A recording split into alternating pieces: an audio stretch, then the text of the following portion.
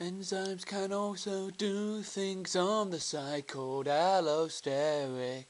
So to substrate rate too, so the reaction doesn't happen quick. This is because it changes the bonding, so stops the substrate from reacting. A good example of this is ONPG forming ONP, but this starts to go amiss when iodine bonds to it, you see. It acts as a non-competitive inhibitor, so rate won't increase even if you add more substrate.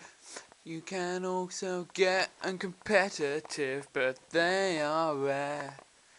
They simply shift the rate, but yet they have to bond when the substrate's also there. That's why they are not very common, because they find it much harder to bond on.